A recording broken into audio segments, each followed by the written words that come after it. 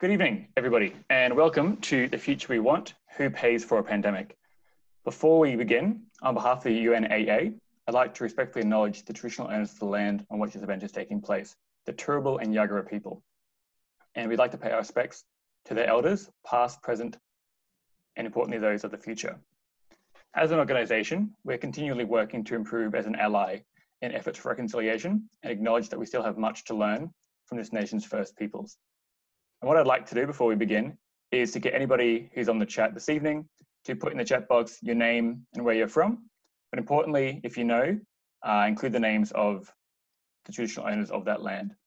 So my name's Joel Lindsay, and I'm joining from Meanjin or Brisbane, the traditional home of the Turrbal and Yagara people. So put that in the chat. We find it's a really interesting way to see where people are joining from, and we all learn. So, as I said, my name is Joel Lindsay. I am the president of the United Nations Association of Australia Young Professionals. And under the banner of UNAA, the young professionals advocate and engage young Australians in the work and values of the United Nations. To do this, we use the Sustainable Development Goal Agenda as a guide. And we host events like this in the hope that we can bring people together to discuss the important issues facing young Australians, learn what we can do to help, and then hopefully inspire action.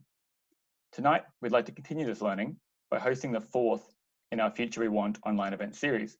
So far this year, we've highlighted the leadership and voice of young Australians championing Indigenous reconciliation, promoting refugee and asylum seeker rights, and advocating humanitarianism. Tonight, we're looking at the economic future of young Australia and what our choices as a nation, what choices we can make as a nation to ensure that the resulting future after COVID-19 is a future that's safe, fair, and sustainable for all people. So tonight, in asking who pays for a pandemic, we hope to better understand what needs to be done to ensure we don't waste the opportunity presented by COVID-19. To do that, we've kindly asked two of Australia's leading economic minds, Danielle Wood, CEO of the Grattan Institute, and John Quiggin, Professor of Economics at the University of Queensland, to join us tonight. We chose John and Danielle because of the leadership they have both shown in advocating for equity and forward thinking during this global economic and health crisis. And we hope some of their quality stays with us after the event finishes tonight.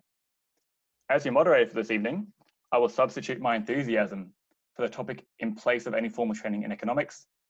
I'd like to pause here to give a quick shout out to my fellow arts grads students because arts is important too. So we'll start tonight by asking each of our panelists a question, who pays for a pandemic? After which we'll have a conversation covering some of the many interlinked issues facing COVID-19 Australia, and close by engaging you, our audience, in a Q&A. Without further ado, I'd like to kick us off by asking Danielle Wood to introduce herself and answer the question, who pays for a pandemic? Fantastic. Thank you very much, Joel, and thank you for the invite to come and talk to this fantastic group. I'd also like to pay my respects to the traditional owners of the land, and I'm coming to you this evening from Boonwurrung land. So quickly to introduce myself, I'm CEO of the Grattan Institute. We're an independent public policy think tank. We focus on domestic policy and really trying to come up with practical solutions to pressing policy problems. And quite early on in COVID, we quickly came to the conclusion that there would be no more pressing policy problem, perhaps with the exception of climate change, that would have such a big difference really to all of our lives over the next decade. So this is an area where policy matters a lot. There are choices that we will make on the health front, on the economic front, that will have a big bearing on our outcomes and a big bearing on the well-being of everyone, but particularly young people. So if I just give you a quick highlights package on the economics front, perhaps in terms of where we're at. We are in the midst of the biggest shock since the Great Depression. We saw the quarterly accounts data come out last week, confirming that in annual terms, it's the biggest fall since 1930. That upfront shock was really related to the fallout directly from the virus. Different countries dealt with the health problems in different ways. Australia obviously went to lockdown, essentially brick walling large sections of the economy. But regardless of the way in which countries responded, anyone that had the virus out and about in the community saw big hits to economic activity via falls in consumption investment. The human face to all of that, of course, is unemployment. We've seen 1 million Australians lose their jobs, another 1.1 or more lose hours, and young people have fared relatively worse than the rest of the population. This is always the case in economic downturn because young people make up or a bigger share of the group of new job seekers. We always see youth unemployment move higher than general unemployment in a recession. It's exacerbated this time round because those frontline sectors that have been hit hardest, accommodation and food services, arts and recreation, are really big employers of young people. But I think the thing that has been missed or not fully appreciated so far is the extent to which government supports have been masking a lot of the economic fallout to date. So if you've lost your job, you're absolutely feeling it. If you're a business in the frontline sector, you're absolutely feeling it. But if you're someone that has managed to keep your employment, you may not kind of feel like you're in an economic shock as large as we are. We have seen unprecedented response from the government, and I, like everyone else, is unsick of that word in this crisis, but it has a role because we are in very, very unusual times. We've seen the federal government pump in directly about $128 billion over a 6-month period, more than 10% of GDP. Once you add in state governments and you add in early super withdrawals, you're getting close to 15% of GDP. So undoubtedly that has softened the blow. We've actually seen business insolvency fall this year compared to the previous year. That's largely because of those supports, things like JobKeeper, cash flow supports. There's also been some changes to insolvency laws. We've had some changes to the way in which landlords and tenants negotiate rents. That's allowed a lot of businesses to hang in there. Similarly, we've actually seen household incomes overall rise during the pandemic, essentially because the increase in government benefits and supports was bigger than the decline in wage and salary income. So some groups have seen an income rise, particularly part-time workers on JobKeeper, as well as people that have been on unemployment benefits for a long time, effectively saw a doubling of their payments. So all of that has been good. The emergency measures, we can certainly talk about whether they were perfectly designed, and they weren't, but they've effectively done their job. My big concern is what the next phase looks like. Those measures are going to start to phase out come the end of September. We're going to see a big drop-off in government supports in the economy, effectively going from a world where government's pumping in about 16 billion a month on average to a world where they're pumping in 6 billion a month. So that's going to leave a substantial hole. We think that consumers and businesses will remain cautious in that world. We know that debt overhang is going to be a problem. A lot of households, a lot of businesses have deferred loans or deferred rents. On the other side, they're going to have to catch up those payments. That's going to further weaken their capacity for spending and investment.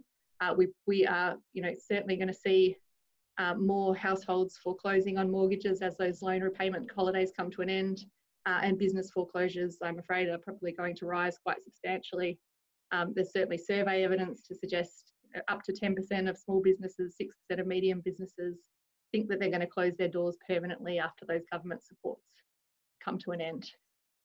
So, none of this is great news. The RBA forecasts that unemployment will hit 10% by the end of the year, still be sitting at 8.5% by the end of 2021. And frankly, I think that is too high for too long. We know there's a huge economics literature on the scarring effects of unemployment. This affects people not just in the period where they're unemployed. If they have a long spell of unemployment, it can be 2 years, 5 years, even a decade later. You can see it in the labour market outcomes of that group. There's also interesting economic sort of macro literature about the long-term impacts of running your economy below potential for too long. And it looks like it changes your forward growth trajectory. So there is a very strong case for governments to take action to do something about this. So we estimate that if the government were to spend about 100 to 120 billion in stimulus, that over the next 18 months, that would be enough to bring unemployment down to something closer to the natural rate, or sort of 5% around there, which is what we need to get wages growing again. So what would that look like? It should be focused on delivering jobs. It should be focused on delivering long-term benefits to the community. So there's a long wish list. I might just talk about a couple. Look, social housing is at the top of many lists for a good reason. Construction sector always takes a blow during downturn. You can ramp it up quickly, it's fast to roll out, and we have a massive need for more social housing. But really importantly this time, I think we need to be clear that this is not just a tradie recession. It's actually services sectors that have been hit really hard. So we should be looking at investments in government spending on services, particularly I think in areas of social needs that have emerged during COVID, so things like mental health, aged care. We've got a proposal which is to do with rolling out an intensive tutoring program to help disadvantaged students catch up on lost learning during the pandemic. I think we need to look at incentives for hiring beyond the phase out of JobKeeper. So things like a hiring bonus or sort of incremental payroll bonus in affected sectors make sense. And then a couple of other things which are not sort of traditional stimulus measures, but are long overdue and make good economic sense right now, is increases in income assistance. So increasing the permanent rate of New Start, increasing rent assistance, and boosting the childcare subsidy would all help people be job ready. So to get to the overarching question of this evening, who pays? The answer is really all of us should pay. In a shock of this size, we want the government to be using its balance sheet to spread the cost of the shock over time. The other advantage of having the government in there doing the heavy lifting is it spreads the costs throughout the community. So when we have a pandemic, we know that certain groups are hit much harder economically, and it's been largely young people and low-income people that are really in those sort of frontline sectors. So it's obvious that government should be intervening in a big way here. The case is strengthened even further by the fact that money is ridiculously cheap right now. The federal government can borrow for 30 years at less than the RBA's target band for inflation. Effectively, people are paying the government to hold on to its money. So we do not need to be worried about debt sustainability, certainly within the bands that we're talking about. We've done some numbers looking at our debt position. It is extremely manageable, even if we come out of this crisis with substantially higher debt and lacklustre growth. We still see debt stabilising as a share of GDP. So what I would say to young people is don't let the debt keep you up at night, no matter what you're reading in the media. If you are going to stay up at night, it should be about the risks of the government's not doing enough, not investing enough to create jobs and get the economic activity moving again. I'll leave it at that. Thanks, Joel. Thank you, that was excellent. I've got a few notes down and we'll get back to that in the conversation after this. John, same question to you. Thanks for being here. And in your opinion, who pays for the pandemic? Well, I think unlike previous financial crises, previous economic crises, all of which in some sense have the characteristic that that there's inadequate demand for goods and services, that there's people ready and willing to supply the goods and services, but somehow or other the financial system has broken down or the government has introduced policies which mean they can't. In the lockdown phase of the pandemic, and to some extent continuing in the future, we simply have a situation where a whole bunch of jobs can't be done. If we're in the lockdown, you can't, somebody whose job it is to sit behind a bar and pull beer, can't do it because you're not allowed into the bar. University lecturers, we've had to, some of these jobs can be done remotely, but lots have simply been unavailable. And what's happened, that output is lost to us forever. And what's happened though during the pandemic, as Danielle was saying, is the people who are doing those jobs under normal conditions, under normal conditions simply wouldn't be paid, and then they would be bearing the cost. Instead, the government has paid them through JobKeeper and JobSeeker, so that their standard of living hasn't fallen dramatically, and at the same time hasn't taken anything from the rest of us, those who are still employed. And so that's the first stage when essentially lots of people are simply locked out of their jobs. And that's going to continue for some people well into the future. International borders are going to be closed for quite some time to come. We've seen job losses in the university sector. But we could hope that by Christmas, say, the really bad job losses associated with lockdowns and other restrictions were behind us.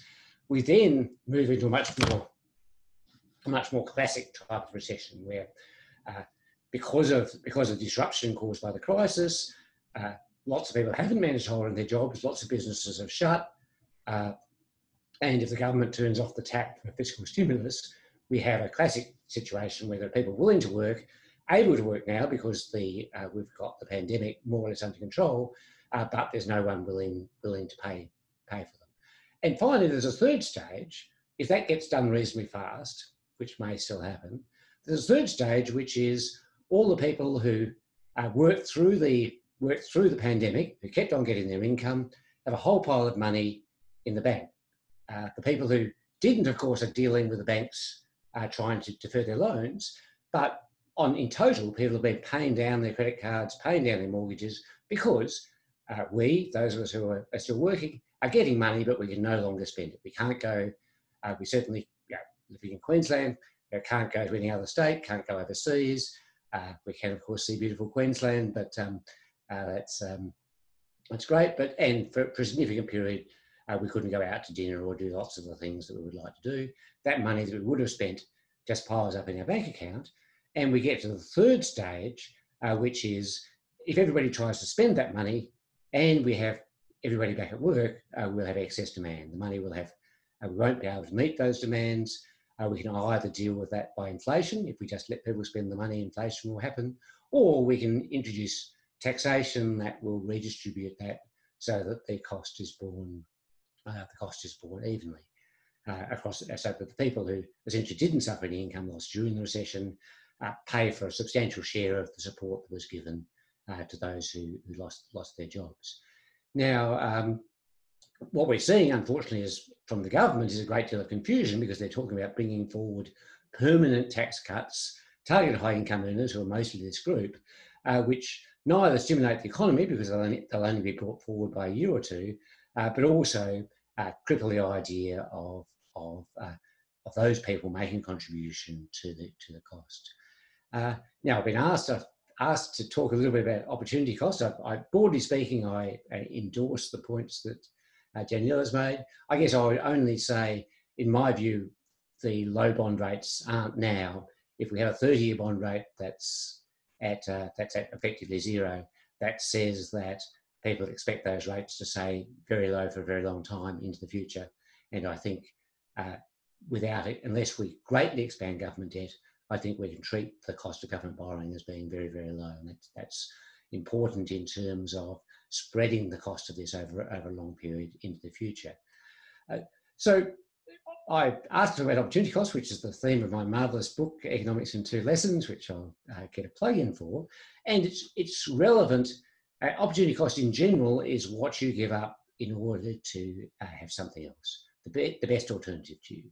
If I'm thinking of going to Mooloolaba for my vacation, the opportunity cost under my current circumstances is the Gold Coast. It isn't anywhere south of the border because I can't go there, but I could go to the Gold Coast instead of Mooloolaba. So that's the ordinary concept of opportunity cost. When we talk about unemployment, in a standard recession, we have a lot of people willing to work who don't have anything very useful to do at home. The opportunity cost of re-employing these people is very low. And that's why opportunity cost is relevant here. Whereas if we have essentially a fully employed economy where most of the time, if the government decides we need more nurses in our aged care sector, they can't go down to the queue of unemployed people and say, you look like you'd be a good nurse, we'll hire you. They have to bid, they have to hire somebody who might be working as a nurse or might be a qualified nurse working in some other job. There isn't a big pool of unemployed people who meet the skills that we need. And in that context, therefore, the opportunity cost is the work that that person otherwise would have done. Now, I was also asked to say something about modern monetary theory, which I approach with trepidation. So I'll give 2 versions of it. both extreme versions, but one right and one wrong. So the first one, which is right, is essentially what I just said. And what that says is, when we think about governments undertaking public spending, we shouldn't think of the role of tax as financing that public spending. We should think of it as ensuring that the resources needed for that public spending are available.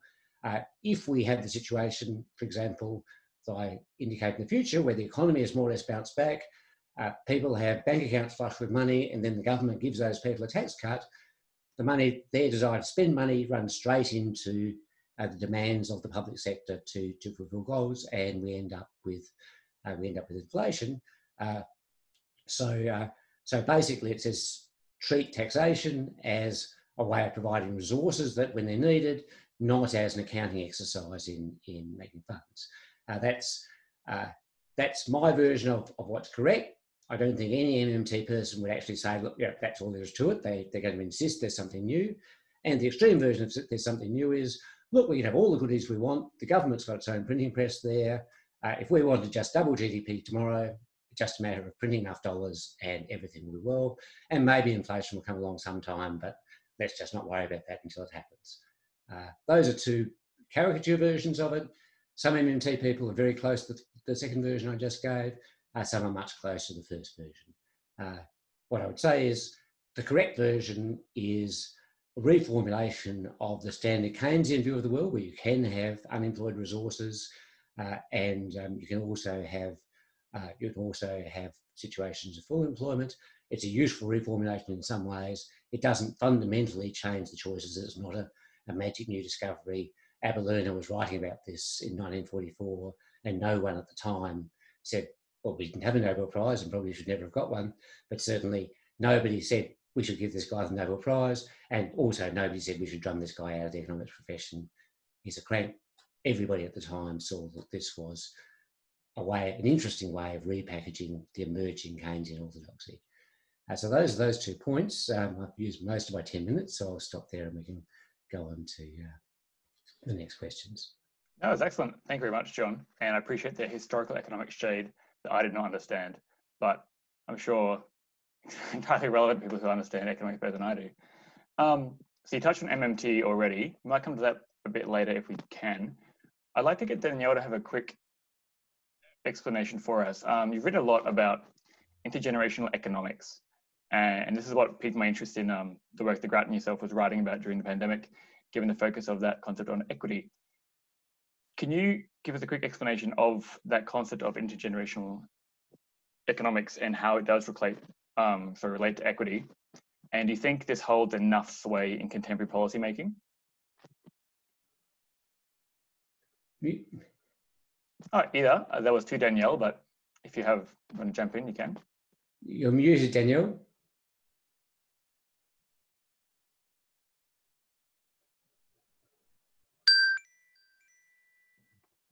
Thank you. Sorry, I was trying to unmute myself, but it kept saying the host wasn't allowing me to. So I promise, it wasn't me. That's why I was doing charades there. So look, intergenerational economics. Well, I think an intergenerational frame is one way to think about policy. It's certainly not the only lens you should use, but I think it is an important one, particularly around discussions of equity. But overall, when we talk about inequality, they're very difficult discussions, they're very value-based discussions. If I put an economic frame around it, you're talking about to what extent are you willing to trade off incentives and rewards for effort and work for greater equality in the distribution, and different people will make that trade-off in different ways. I think it's actually more clear-cut in a way to talk about generational inequality because you don't come up against those trade-offs. I can't think of any principled reason that you should say that one generation should be able to cut the pie or transfer to themselves in a way that disadvantages another generation.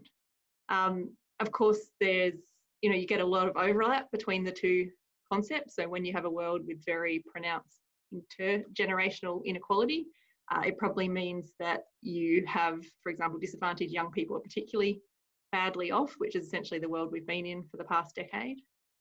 Does it hold sway in policy making? I think it has certainly infiltrated policy discussions in recent times. And, you know, if I think back to the last election, the Labor government was certainly talking about their agenda in intergenerational terms. So the franking credits policy, their policies around negative gearing and the capital gains tax were very much framed around sustainability of government budget positions and housing affordability, which are kind of two intergenerational issues. So I think it can work in the public debate. What I've seen is, you know, I think that argument, you know, do you want your children to be better off resonates, but you often see people framing that in terms of their own children. So my children will be okay because I'm going to leave them a house and this and that, as opposed to my children's generation. And, you know, I think that is the real challenge in this debate, not just thinking about your own descendants, but the whole generation that comes after them. And, you know, in the aftermath of this pandemic, you know, as I said, we don't think we have to worry about debt just yet, but there will be some point where we turn back to fiscal consolidation. And I think the choices we make then about how we do that will be really important for this issue. Thank you.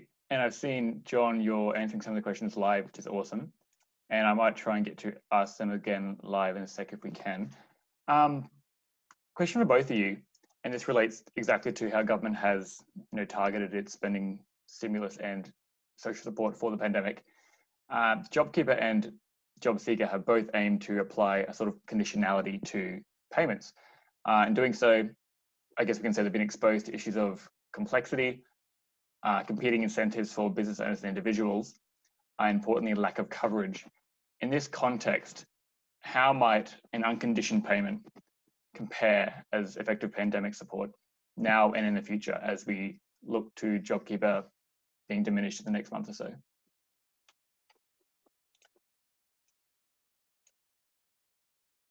To both of you.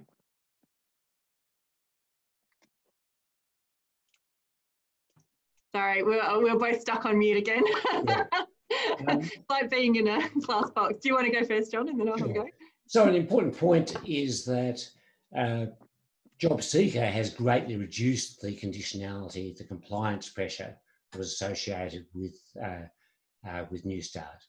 That's a step in the right direction, but I think we could go a great deal further. And with a group of colleagues, I've released with ANU a proposal for a livable income guarantee, which would essentially extend a replacement for JobSeeker, ideally set equal to the age pension and with similar income conditionality to the age pension, but extended to cover a range of activities, including voluntary work, childcare, full-time study, potentially things like starting a small business, artistic and creative work.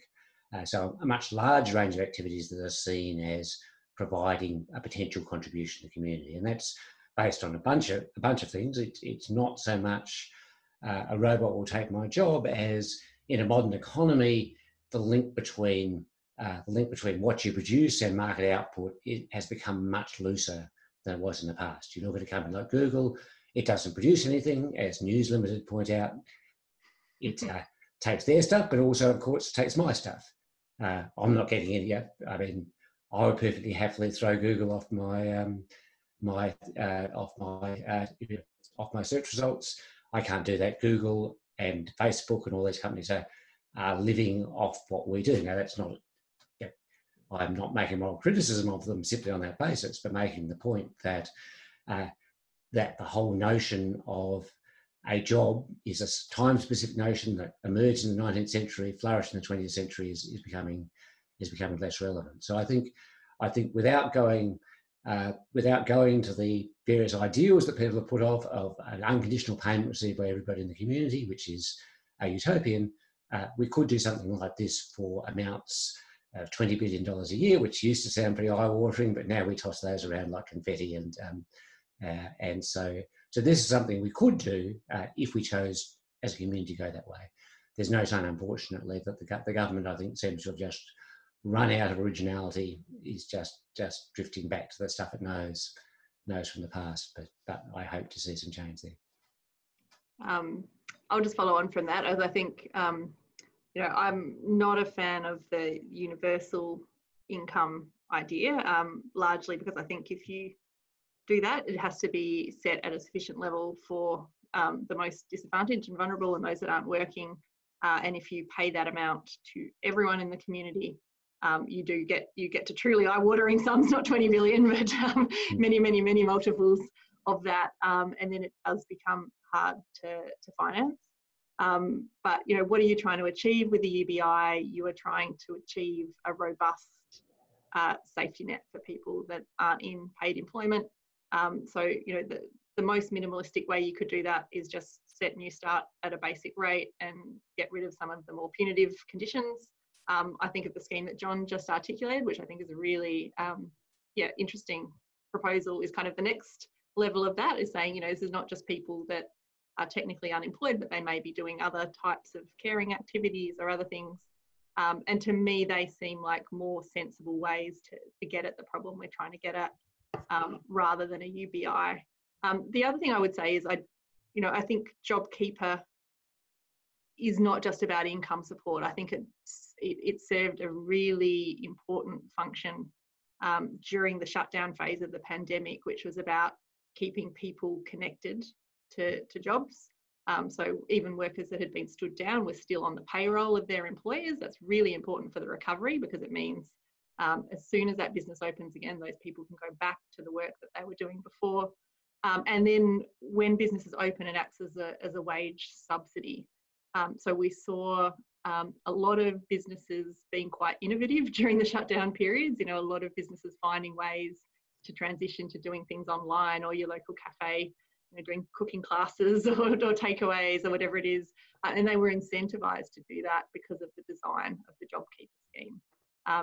And that, you know, also means that the economic hit will be smaller than it otherwise would have been, and that we'll recover faster. So I think it's doing actually a bit more than just income support.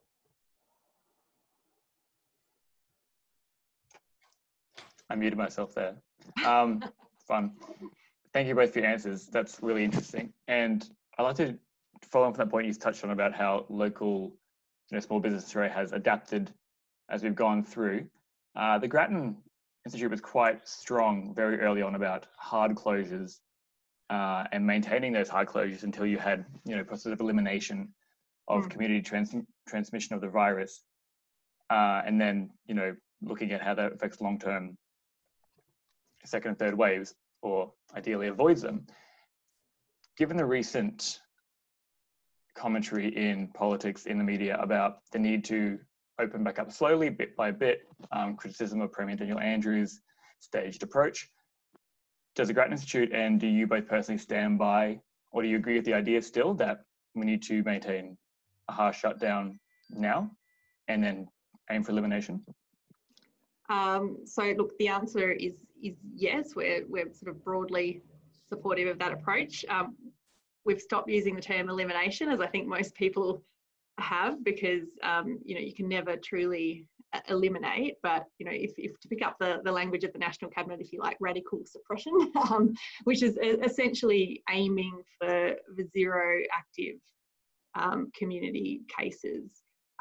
I think that is still the right goal. I mean, what I would say is we are obviously operating in an environment of a huge amount of uncertainty, and there are still unknowns. So I think nobody can put their hand on the heart and say they know for sure what the right answer is, but you know, governments have to make a call, and I think therefore, as people that participate in the policy debate, we should make our own calls as well on the balance of the evidence. What I would say is cross-country data, some interesting you know, cross-state comparisons in the US all suggest that the countries that perform best economically are the ones that get the health situation under control. So the worst thing for the economy is the virus spreading unconstrained. you know, a more interesting debate that has arisen, I think, is, you know, can you operate in a world where the virus is bubbling through at low levels in the community? Is that the kind of happy medium? And, you know, the reason why we've said we should go for zero rather than that world, which kind of is probably where New South Wales is at the moment, is that while that's happening, there's always a risk. So this doesn't kind of spread in a nice, smooth, exponential pattern. You have these sort of super spreader events. So just by luck, you know, you'll have someone in a crowded workplace that has it, and then all of a sudden your case numbers blow up. It can be hard to contain through contact tracing. So given where we're at, given that zero is potentially achievable, which is just not in a lot of other places, we think it makes sense to aim for it. Yes, it will mean more short-term economic pain, and certainly in Melbourne, you know, none of us wanted to stay in stage 4 for longer, but, you know, the potential longer-term economic upside is so big of being able to much more safely reopen, contain any new case that pops up, hopefully, without further lockdowns, that, you know, I think on balance, and given the risk profiles, that is the right thing to be aiming for. Yeah, I mean, I broadly agree. I think there's points of detail where I think we're not getting the balance right. For example, masks are low cost and reduce it mean that if we have a low level of community transmission, which we never know that we don't, we have a line of defence there that essentially costs very little and would enable us to do other things. We had in the Queensland case one case of somebody who took a fat crowded ferry. Fortunately, she was wearing a mask, and it appears there weren't any other follow-on cases from that. And certainly air transport, there's a bit of it, but I think it's something which is a very small sacrifice compared to the costs of a failed suppression strategy. And I think the whole hotel quarantine thing has been a disaster. We've sort of evolved ourselves to a worse position than we were back at Wuhan when we flew people. The second Wuhan evacuation was to an airbase in the Northern Territory. Now, if you're going to be locked away, there's no merit in being locked away in a hotel in a major city. And we might as well have more people come back, have the government do it. And I suppose that's I think the one lesson we've learned is having for-profit providers in any kind of human services. We knew it was a disaster. It was a disaster with TAFE. It was a disaster. We've now found it's a disaster with aged care. It was a disaster with quarantine. Basically, we should completely do away with for-profit provision of private service of human services, unless the provider can guarantee that they'll do as good a job as public sector employees, will be employed on the same conditions as public sector employees, and so forth, which I think would wipe out all the cost savings that we're seeing. But yeah, so I think we could change things, but there really isn't much difference between aggressive suppression and elimination.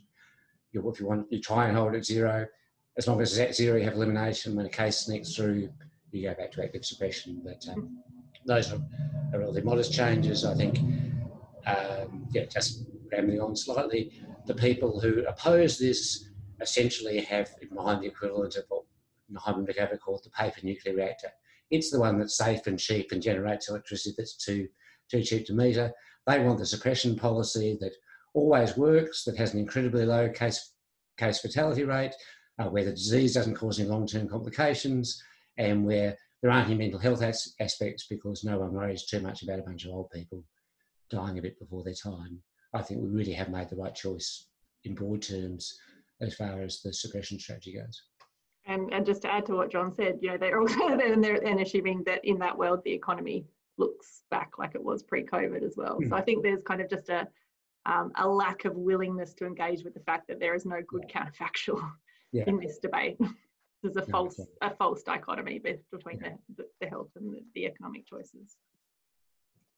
Yeah, thank you for that. That leads me to the next point, and I'm loath to use your cliche of economists not agreeing, but we were discussing before we launched the event, you and 3 other economists were in a gardening hour together discussing generally similar ideas about shutting down. Professor Gigi Foster from UNSW has recently been quite vocal in advocating, I guess, what you could call the Sweden model, which is exactly that of letting it rip through the economy.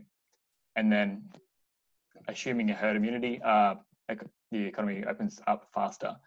Why is there such a disparity of opinion on this issue, given you both are quite strongly in agreement that it's not the right opinion? Well, first, I think, there's a lot of misconceptions about the Sweden model. Sweden is a very different country to Australia. In Sweden, you don't need police to drag people out of cars and bash them over the head. The minister, for whatever, gets on the TV and says, would everybody please stay home? And everybody does stay home. And the guts of what Sweden did is the same stuff as we did, only voluntary instead of compulsory. They made one difference, which was pretty catastrophic, which was they let bars open and then let the people from those bars go and visit their grannies in aged care homes. So they had thousands and thousands of deaths arising from that. But most people didn't. I saw something suggesting current activity of social activity, something like 30% of the pre-crisis level.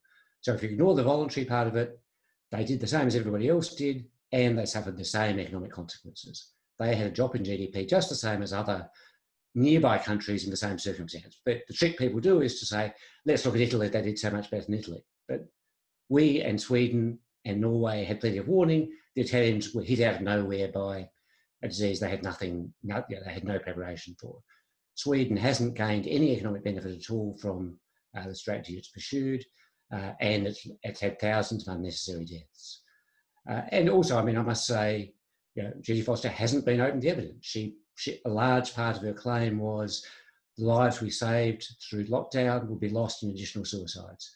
And things of that kind. When the suicides didn't materialise, she didn't do the intellectually honest thing and say, oh, well, actually, sorry, I was wrong about that. She just went on repeating the same stuff. And while everybody's guilty of that to some extent, I've found the anti-lockdown people in this debate are on a par with climate deniers in terms of their just unwillingness to their willingness to jump from one talking point to another in support of essentially a preconceived position. Yeah, I don't have much to add to that. I think the real blind spot is that question of what the economy looks like under the counterfactual, and I've not seen anyone really engage with that when they're pushing the Swedish model. The fact, as John has already said, that they had similar economic hit to similar nearby countries, and you'd have to think in the long run, they're in a much worse place. The only if I were to view their argument in the kindest light, which I think is always a good thing to do, there is, I think, the question with radical suppression or elimination of how long does this go for? And so if you think, there will be a vaccine or a treatment in the next couple of years, I think it, to me, clearly looks like the best strategy. But of course, that's a question mark. We don't know that's the case. And, if you're then talking 5 years, 10 years, there are costs, obviously, with having your borders closed and having to run people through quarantine and all those sort of things. Now, Sweden's a long way from herd immunity. So I think the best estimates suggest that, less than 5% of the population have had the disease. So it's a very long way to get to 60% plus that you need for herd immunity. But, if you never had a vaccine, maybe in 10 years, that maybe we would say that they did pursue the right strategy. But I think that's an unlikely outcome. Thank you. And John, you mentioned quickly the issue around private provision of care, and particularly social services, essential services, including healthcare and quarantines in this circumstance. Looking into the future of what government might be and what services government might provide as opposed to now, do you think the pandemic has really highlighted a fact that there is some issues with how we provide essential services now, whether it be they, education, health, and even wider things past the pandemic, like corrections? Do you think this pandemic and the plight of aged care right now will change the perception of what government should be providing and how big or small or what services, what's the role of government in the future? Well, I think, of course, aged care was already a scandal even before the pandemic. So I think it's clear that the reforms introduced under Howard government back in the 90s have been a disaster, as of course were the TAFE reforms. Whether that will, and I could point to a long list of things of that kind. How much that will change things is hard to know, but certainly, certainly again, the comparison between the limited number of publicly operated aged care facilities in Victoria and the private ones is telling. I think it's important to remember it's a combination of public provision, but also employment conditions. That what we've discovered is having lots of workers without sick leave is a really bad idea, and we should have known that. I should have known that before. And we've been taking 3,000 deaths a year unnecessarily in large measure from influenza, because rather than saying people have sick leave and should stay home, they say they should take some Codral and soldier on. And I suppose one of my policies would be to confiscate all the assets of Johnson & Johnson and say you can pay for the cost of that campaign. But certainly that was just an utterly crazy notion, which the absence of sick leave continues to make incredibly problematic. So services like this should be provided by workers who are on proper award conditions, have sick leave, and who are under orders not to turn up when they feel sick because they're dealing with other things. I suppose I should add, obviously the vaccination issue also comes in here and is going to be problematic, though I think not as problematic in Australia as other places. I think Australia is perfectly cool with compulsion in this, and but yeah, for a long while we didn't even require health workers to be vaccinated against influenza, which was just crazy.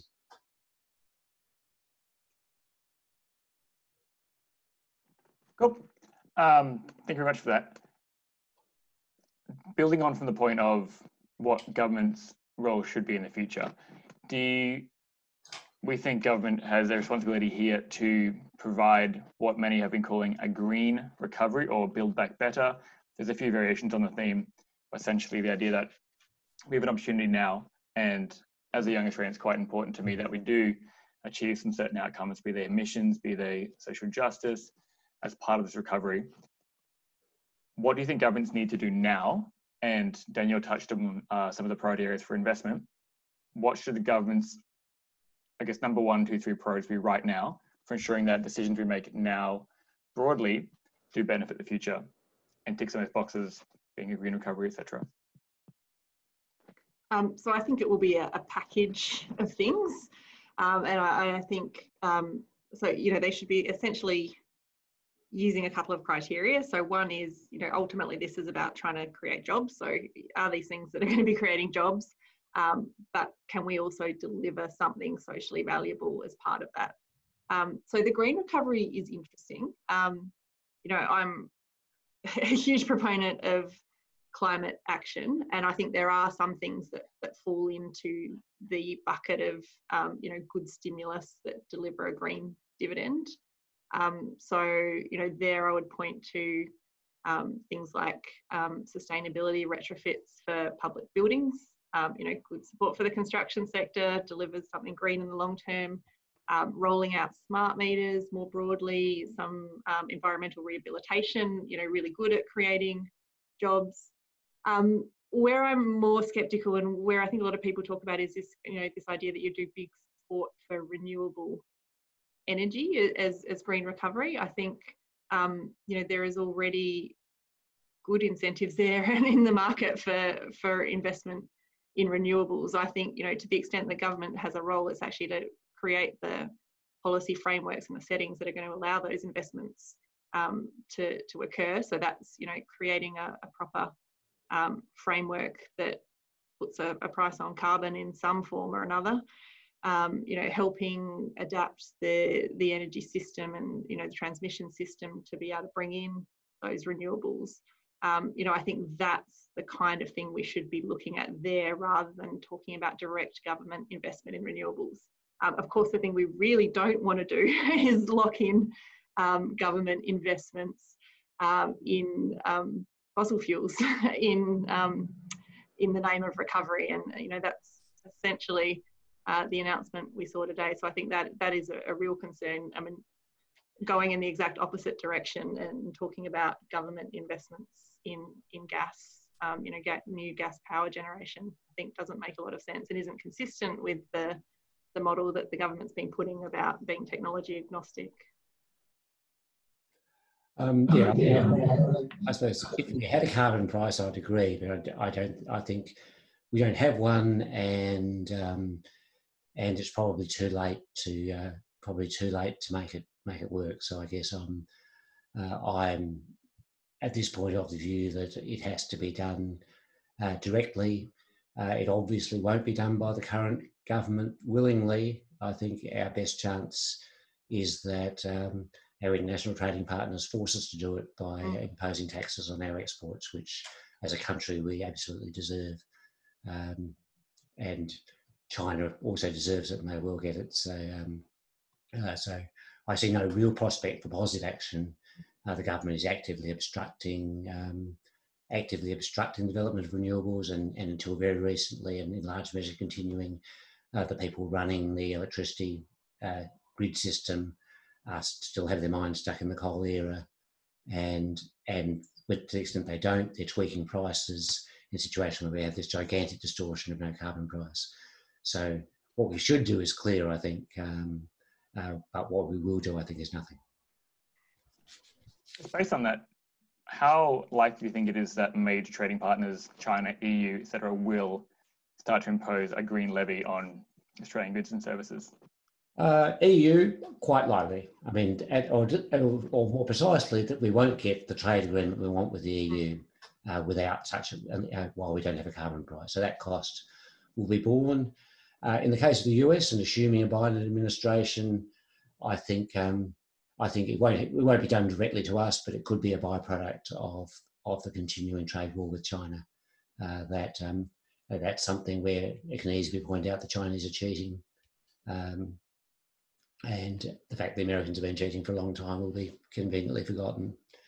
So I could easily see that happening. But certainly with the EU, I think we can forget about having a trade agreement with the EU unless we do something. But I don't think the government is thinking that far. Well, the government, I think, is still stuck inside an Australian political mould where they can't believe anybody would actually do such a thing. Awesome, thank you for that. We might start opening up to questions from the floor in our Q&A chat. So if you are watching along, make sure you're putting your good questions into the Q&A box. And remember, you can upvote questions you want to hear answered. If the questions are very long and I don't understand them on first read through, then I'll apologize and we'll probably skip over those for the brevity of the evening. Some very smart questions about Phillips curve trade-offs that I don't understand, so I might get some relative to the next one. I want to start with a sort of broad, from anonymous question, looking, I guess, long-term and quite pie in the sky, about a youth guarantee. And I assume this is applying to a youth job or employment guarantee and its validity as a policy to address skyrocketing youth unemployment. And I'm assuming particularly post-COVID, as Danielle mentioned, the scarring effect of recession takes hold. So it partly depends what you mean by a youth guarantee, but I do get a bit concerned about the jobs guarantee concept, largely because it ends up looking a bit like work for the dole in a different package. So if it's sort of an obligation that, if you're not in the paid workforce and you're receiving some government benefits, then there is a job that the government is going to create for you. Generally, they don't look like good jobs. And particularly, given the, full range of skills that participants will potentially have, quite often they haven't been really meaningful jobs. They haven't been jobs that are taking you on a path to get paid employment in the future. So I think, it's quite an interesting debate, and one where, there's a sort of a strong left position and a strong right position, essentially arguing for the same thing at its core, but with a very different vision about what it looks like. I'm just not convinced in the capacity of the government to deliver significant, the number of jobs that you would need that would be meaningful in any way that to properly run a jobs guarantee like that. What I would like to see is, far as I sort of said, I think, stimulus focused on, targeted wage subsidies and things to actually get young people into work, I think is incredibly important. Yeah, so I'm more sympathetic to the idea of a job guarantee, I think, partly because I see a big need for expanded public sector employment. And in terms of the Phillips curve, which is the supposed trade-off between unemployment and inflation, I think, it's a complicated story, but the guts of my position is there's nothing to suggest we couldn't lower the rate of unemployment substantially while keeping inflation at levels that I think would make good macroeconomic sense. I think we should be looking at an inflation target of 4% or so anyway. That's also relevant to the rate at which we can pay off debt. Allows us to have a substantially negative real rate of interest. So I think we could introduce a policy which was primarily about direct expansion of public sector employment, included some wage subsidy elements for the private sector, and then had a residual component that was more like what's envisaged when we think of direct job creation or job guarantee, of jobs that are specifically designed and targeted unemployed people, as opposed to just trying to expand employment across the board. That also, I think, would entail a reversal of a lot of the corporatisation of public enterprises of public activity, in the sense of saying one of your objectives is to create jobs. I don't want to hear from you about how you've managed to reduce headcount and so forth. The model I think we've had of essentially making government run like business has failed in all sorts of respects, and we've seen the failures of it in the pandemic. Given your mildly differing views on a job guarantee, if the solution is not a promise of a job, is it then the promise of education? And if so, whose responsibility is it to make sure that everyone is receiving that education, and how do you do it? So governments have certainly set that as targets for themselves, that that if they're earning or learning, that sort of model. So the question is, how do you deliver the courses that are going to give people the skills that will then actually help them get into work? And I think that is a really important discussion coming out of this. And I was heartened early on to see Scott Morrison sort of stressing the need for reform to the skills sector. And John's already pointed out, it's been a bit of a bloody schmozzle, quite frankly, particularly the vocational education and training sector. So I think there is a lot of scope to provide greater support to that sector, to help channel people into the sorts of skills that we know are going to be in demand in the future. The other component of education, of higher education, I do not know what the government's been doing in that space during this pandemic. It's been a very strange set of policies, sort of almost deliberately reconfiguring the rules so that universities couldn't access JobKeeper, which we know has led to a significant number of job losses in the sector. The changes to fees, the Job Ready Graduates package is one of the worst pieces of public policy design I've seen. Even if you agreed with the underlying objectives of the scheme, it certainly doesn't deliver on those objectives or doesn't come close to it. I think there is a lot the government could do in the education space, but I think particularly on higher education, there's been some really strange choices that have been made of late. Yeah, my view is we need a much more fundamental transformation.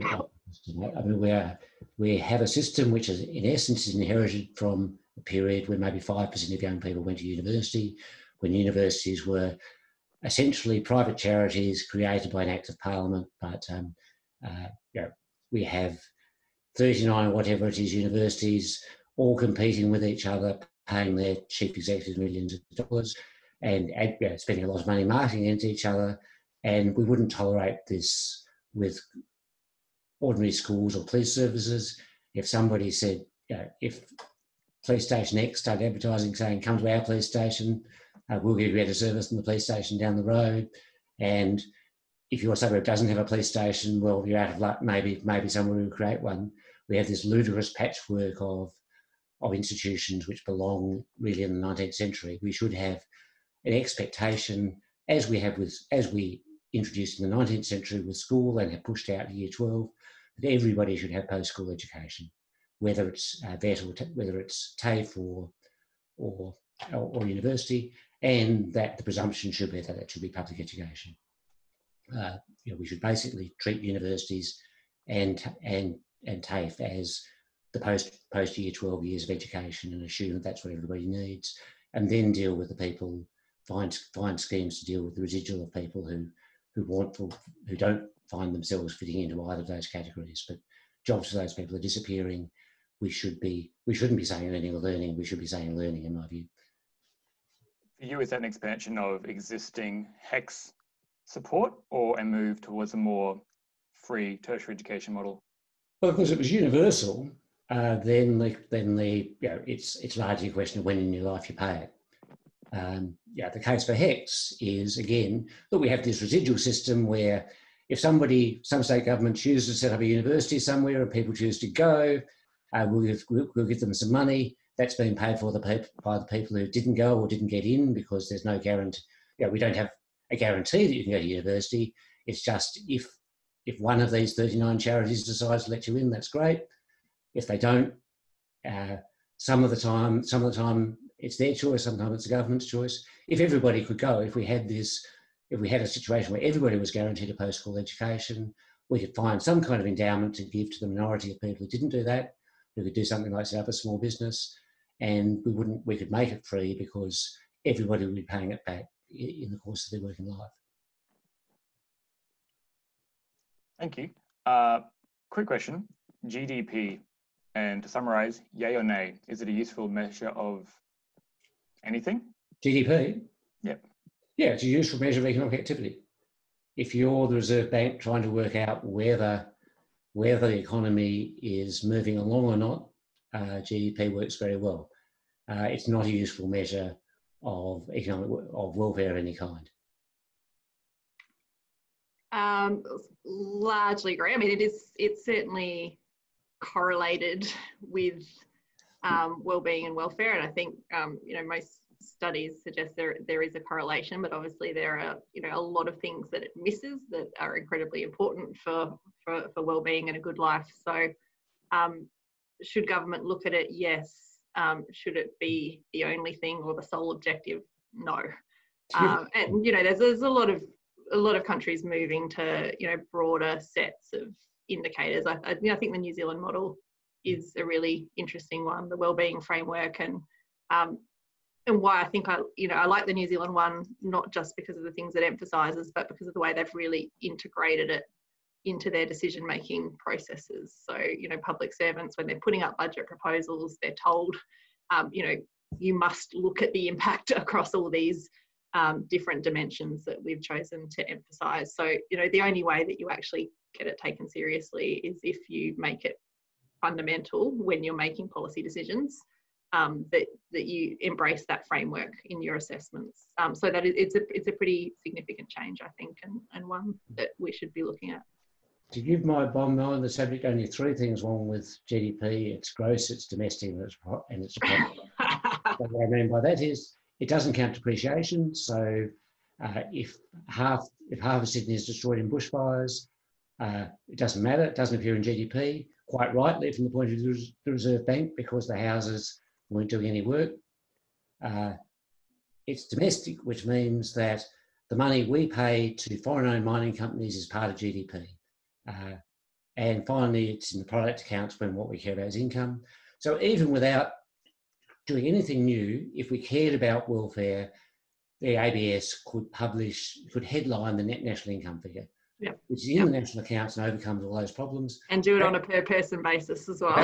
They choose not to. I mean, I think it's an indictment of statistical agencies that rather than putting to ordinary people the figure that's relevant and telling the Reserve Bank, look, we know you rather have GDP, but we also know you have trained economists who can look to page 3 and find it. They report GDP. But the fact that we've kept on doing that without ever changing it tells us this isn't and shouldn't be considered as a welfare measure. And I think that becomes really important in certain policy debates, like the company tax debate. You know, when you see all the modelling focusing on, you know, what will be the impact of a company tax cut on GDP, it looks very different if you look at it in terms of GNI. Yeah, if you look at GNP, it's totally different because, we're saying, sure, we'll get lots of foreign investment and that will increase our total output. The fact that all of that money goes overseas again is ignored, and that was, I think, the big failing in the Henry report, that they looked at GDP when they made wrong analyses based on GDP. Yeah. So the measure does matter. It drives decisions. And I ask from a point of personal conflict, because volunteer organisations, NGOs, we don't count all the hours we put into events like these. Yeah, exactly. Given you mentioned New Zealand as a good case study for embedding that framework, I guess, into their policy agenda, do you think any country has really emerged from this crisis as one to watch, or a really standout model for what we should be doing and how to do it well? So, I mean, I'll jump in. Obviously, the answer is be prepared. I mean, the countries that have done really well were Taiwan and Hong Kong, places that already knew what to do. And unfortunately, that's not very helpful advice because, well, it's not very helpful advice in the sense the next problem might be a different one. It is, I think, advice that says the moment anybody uses the word alarmism or anything of that kind, we should dismiss them from public debate. The same people who said, don't worry about climate change, have also been the deniers on COVID. And they've also, and their underlying intuition is, look, people say all these terrible things will happen and they never do happen. Well, they have happened. And so I think that's the lesson we should have is we should be looking at dangers where research suggests that they really are serious. We should be preparing for them rather than listening to the kind of person who says, I've been here for 60 years and I've never seen a bushfire burn a major city, so I'm sure it can't happen. Yeah, no, I think that's right. And I think, you know, some of those countries that John mentioned said they have had pandemics in recent years, and they were sort of fast to roll out a plan. They also had very effective systems. So I think it is, you know, there's a real point in here about, you know, the public service readiness. So, you know, good contract tracing, for example. You know, there's been a lot of comparisons made between Victoria and New South Wales, partly unfair. You know, it's just, you just can't contract trace at when you've got a certain size outbreak. But it's true that Victoria had invested less in their systems and processes in that space. So we just didn't have the same preparation that other places had. And it's a bloody high price. I think this is also a good reminder of, you know, when things go wrong, just how significant the broader cost can be. And bringing that back to the point about climate change action, maybe getting something out of this recovery effort that is climate focused, given you're both quite active in that debate, political discussion sphere, how do we get away from the voices that have been for 10, 20, 30 years saying the same thing, which has been disproven again and again? How do we get away from those people having... I wish I knew. Yeah. I mean, I think, no, I think we have, as a country, run ourselves into a dead end. We have to wait for somebody to come and kick our backside and get us out. Yeah, I mean, it's such a... Look, I'm sure there's about 1,000 PhD theses already been written and to be written on the topic, but it is, you know, it's such a strange debate here and the US in the way that it's just not in other parts of the world, that it has become such a kind of polarized left-right thing. You know, wanting to protect the environment and leave the world a better place for our children should be a very conservative impulse.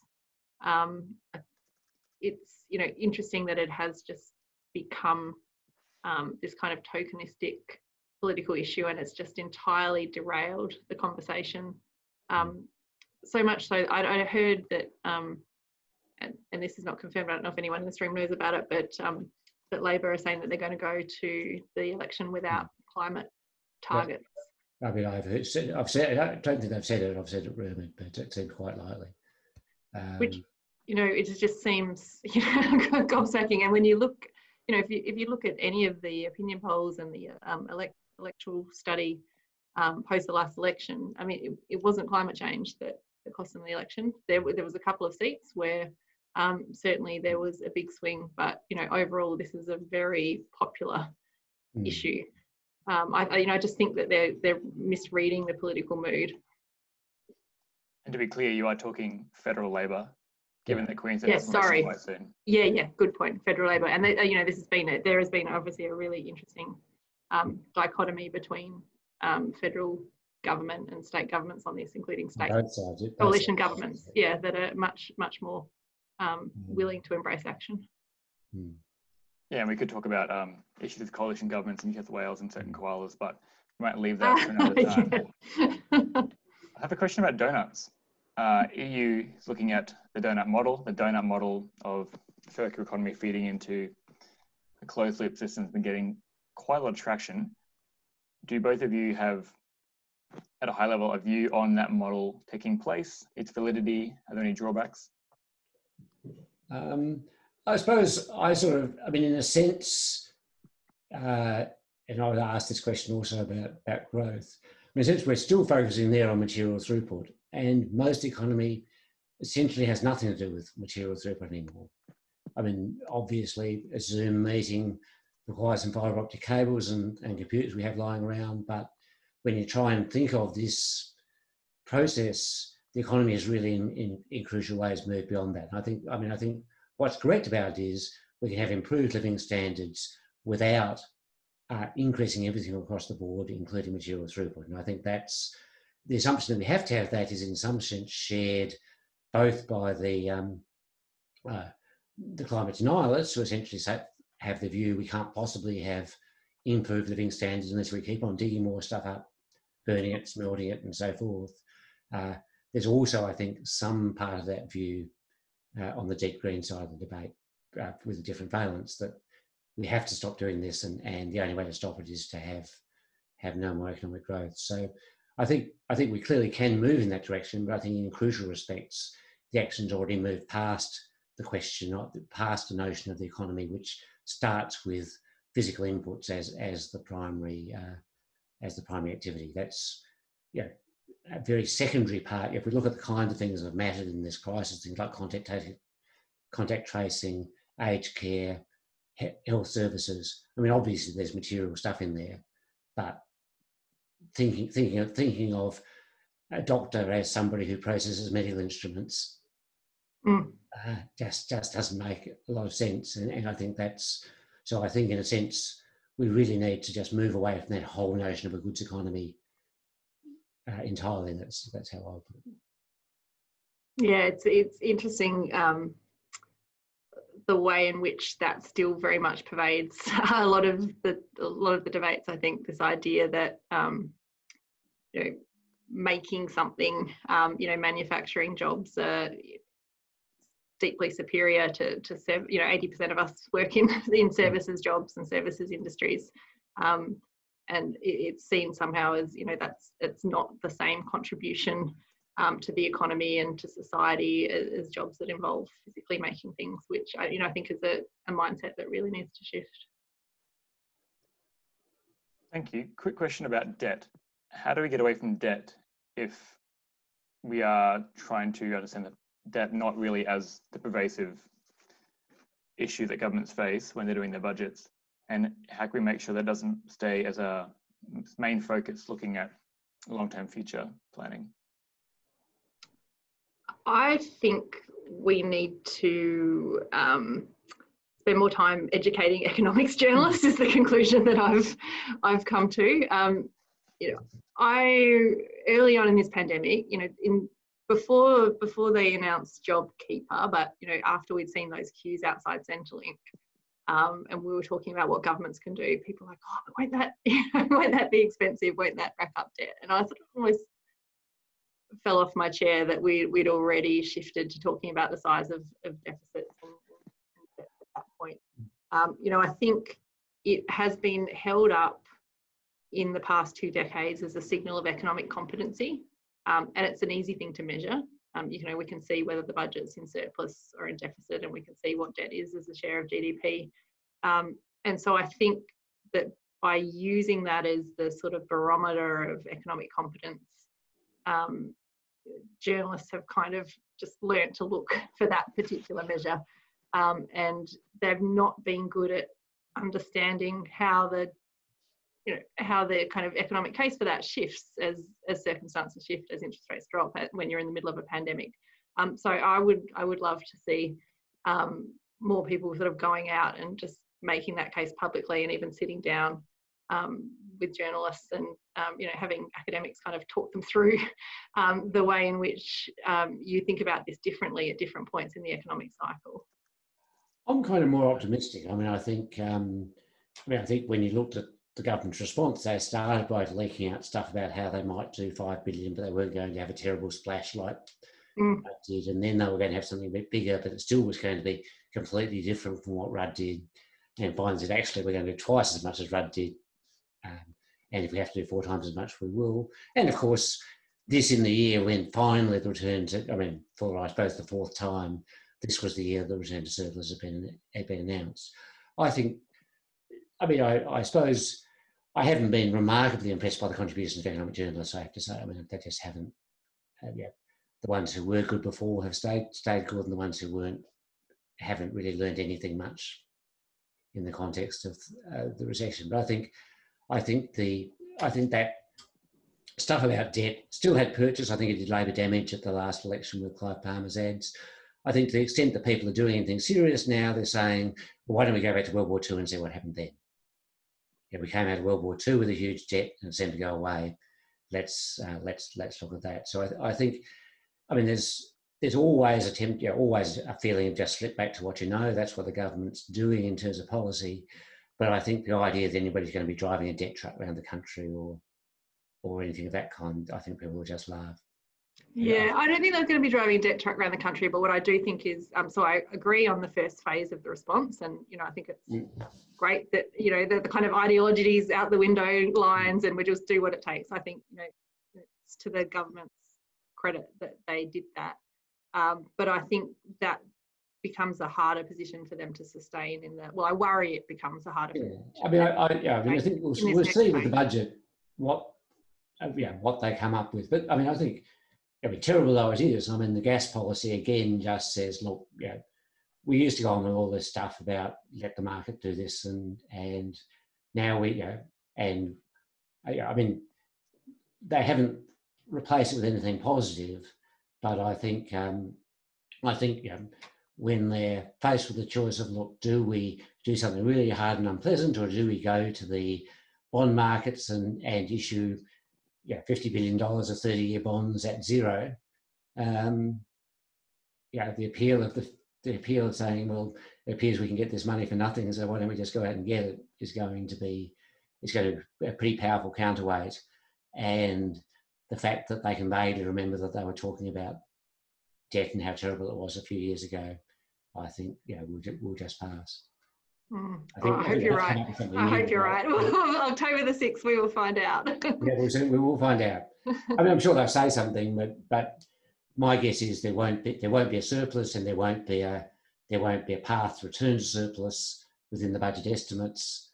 And if they bring forward the tax cuts, that's even more true, because the growth that was going to fund those has long since disappeared. So.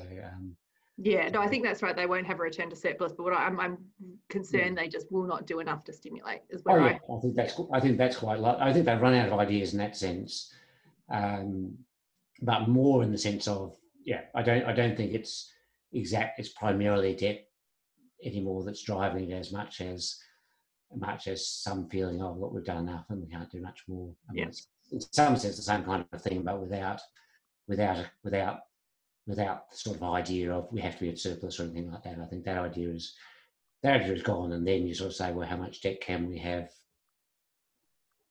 As someone who's seen the Clive Palmer ads ramping up in Queensland ahead of October, I do hope you're both right. 2 quick questions before we start wrapping up. And one's got a somber question. Early reporting is saying that the pandemic will largely be affecting women more than others. How can we rectify this in our recovery efforts? This is a great question. So it is true that women were disproportionately lost jobs in the early phase of the pandemic when things were locked down. The happy news, to the extent there is any, as things started to reopen, at least outside of Victoria, women gained jobs at a faster rate. So now if we look at the employment impacts, it's about even between men and women. But what really concerns me is if you look at all the policies announced so far for the recovery phase, they are extremely construction focused. And, you know, and as I said, you know, I think doing things for the construction sector makes sense. I think it should be part of the answer, but, you know, you are essentially only targeting one part of the economy. And this is a really different recession, as John has said. You know, this is led down by the impact of the sectors that were shut down, which were services sectors.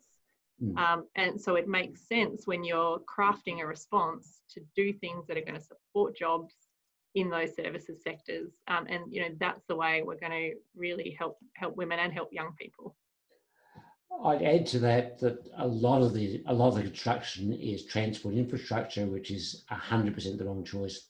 First, yeah, construction is two sorts of things. It's big infrastructure projects which employ hardly anybody, and it's housing.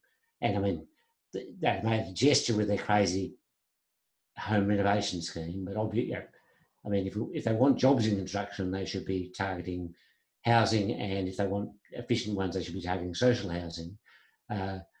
Whereas instead, and the last thing we need, I think, is more transport infrastructure. If we wanted a big infrastructure project that would employ significant numbers of people, fixing the NBN is that's something which would actually employ far more people than a gas pipeline or a major congestion busting project for all the people who are supposedly going to be rushing back to the office sometime never. And I think hopefully soon. not in my case. I'm close to the office. I've got the office right here, and it can stay there in my background. So we'll see how that goes. But are you promising, John, you won't be using the $25,000 grant to upgrade a granny flat or a bathroom? Sadly, I didn't. You know, if they'd given me enough warning, I'm sure I could have. Run up the. Oh, I mean, it was. At some point around about then, the government kind of lost the plot. It was a proposal that was all it could do was provide a check to some lucky person who already decided this would be a great time to put on a second story in a spa bath. I think the best that can be said for it is it probably is going to get basically no take up. At least it won't cost much, but it's not going to do much either. So, you know, I think, as I say, if it happened that you just signed the deal with the builder the week before, and the government said, "Oh, we'll give you money." Well, that's great. Yeah, but and unfortunately, that's been characteristic of everything they've done. Really, they exceeded my expectations massively in March and April, and are now living down to them pretty catastrophically, unfortunately. Yeah. Can I just make one other point about women that I should have made before? Yeah. The other big issue is childcare. Yeah. So we sort of had free childcare for a period, then we've gone back to full fees, albeit with some additional support for the sector. I am really concerned about post, from the October onwards, when JobKeeper starts to wind back and JobSeeker starts to wind back, that we will see more parents pulling their children from care, because out-of-pocket costs are very, very high in this country. And that's bad for the children, obviously, because they don't get the continuity of care, but it's also really bad for the employment prospects, particularly of mothers. So we know that women will take on the lion's share of that unpaid work. It was the case before the pandemic, it was the case during the pandemic, and it just makes it much harder for them to get back into the workforce at that point if they don't have childcare available. They can't pick up hours as they become available. So, if the government really wanted to do something to help women, a package to boost childcare subsidies would be a really good place to put your money. Excellent, thank you. I might roll a few questions into my final question to both of you. And we've had a few questions in the chat about what should young 20-somethings do? Say, retrain, get a job, any job. Is any job better than studying right now? What should young people wish for in the upcoming federal budget? What would be an ideal outcome for us younger Australians? And my final question to both of you in closing, what do you think, what would you like personally for all the young Australians who are either working or studying right now, who are concerned about the future? What would you like us to take away from this evening? Number one priority. I'll try and answer a few of those. I think that, yeah, if you have a good opportunity of full-time education, this is a good time to take it. Universities and TAFEs will be very keen to welcome you, I'm sure of that, assuming the government doesn't totally screw up the financing package. It's going to be quite a while before things return to normal. I guess I was going to go on and mention, as Danielle was saying, the adverse impact on women has somewhat evened out, but the adverse impact on young people, I think, hasn't. And partly because it reinforces a massive problem of, you know, what we used to call school to work transition back in the day, but lots of young people were underemployed before the pandemic started, and that's only got worse. So I guess if the government could come up with a really creative package to get young people out of that netherworld of part-time employment and into real jobs, real in the sense of being either full-time jobs or permanent part-time jobs, that would be a great thing. Partly, of course, just getting rid of casualisation and contracting, all the things that have failed us so badly in the recession, in the pandemic, would be a step in the right direction. Look, I would say policy matters a lot, and we should be holding government account for policy in this space, because it is just so pivotal for young people's future. So, you know, if you open the budget document, or you open the the website summarising the budget document, you know, what we need to see is significant spending, including on services. We need to see measures that are going to directly help those really hard hit sectors that are big employers of young people, like hospitality, like retail, like the arts. And there are, you know, a lot of creative schemes that are happening around, you know, vouchers for tourism and subsidies for eating out, you know, middle of the week. And there's lots of things that government can do. If it just contains stage 3 tax cuts and big ticket infrastructure, then that's a fail. And I would love to see young people really engaging in these questions. I think, you know, the energy that young people have shown and the leadership they've shown around climate change is really phenomenal. But, you know, these issues matter a lot as well. So, you know, bringing some of that pressure to bear, because you guys are really organised, I think much more organised than my generation, you know, on these types of issues, I think would be incredibly important. Thank you. Thanks so much for that. I lied. I'd like to get you on record. Final question of the night. Trump, Biden. I like predictions. And it's being recorded, so your wisdom will be I'm a probability theorist. I think 538 is a bit too pessimistic. I would say about 90% chance of Biden. And we're sorry, 90% chance of Biden winning the majority of states. Whether he gets to act as president, I'm less sure. Yeah, indeed. Yeah, I mean, it does look like Biden, and you know, yeah, it's hard to remember the stakes being this high. Yeah, at least a 10% chance of a military coup or something of that kind, I would say. We'll cut it there because that's negative thinking. We're not going to have that in this chat. Thank you, though. No, thank you very much, both of you, for a really informing chat. I learned a lot about economics and also what I should and shouldn't be hopeful for the future. So I hope that everyone else watching has been similarly informed. And seriously, thank you everyone who joined to watch. We get that Zoom is a bit tiring right now, and we really appreciate you taking an extra hour and a half on top of your already working from home Zoom load to listen to us and support these questions. We think they're quite important, and we're really, really happy with the turnout tonight. And just on that, I'd like to thank a few quick groups who helped us get the word out about tonight's event. including Young Economists Queensland, University of Queensland, including the School of Economics and the RTP Student Coalition, QUT School of Economics and Finance, the Global Shapers Gold Coast, Griffith University's Commerce Society and the Department of Accounting, Finance and Economics, Monash Business School, Grattan Institute, and obviously John and Danielle here. So thank you both again for your contributions tonight. We really enjoyed it and we really appreciate you taking the time. And just before we go, I'd like to say that Grattan Institute is going to be launching a internship quite soon. So keep an eye out on their website, social media for that. Clearly be an awesome opportunity for anyone who's watching and interested. And from tonight, we'll be finishing our 6-event series with parts 5 and 6. In October, we're looking at climate change and sovereignty for Pacific Island nations. And then the end of the year event, we're looking at social justice, human rights, and the SDGs through art, which will be our first ever art exhibition. So it should be quite exciting. And further detail on all of that, including upcoming events and opportunities with us. And we'll be sharing more information as well from Grattan, Danielle, and John in the coming days. And all that is accessible on our social medias, which you can go to through the Humanitix event portal. So thank you once again for joining. Thanks, John and Danielle, for an awesome talk. And thank you all for your questions and your time. We'd love for you to become a member of the UNYP and continue to engage in the work that we're doing. But finally, thank you all again and have a lovely night.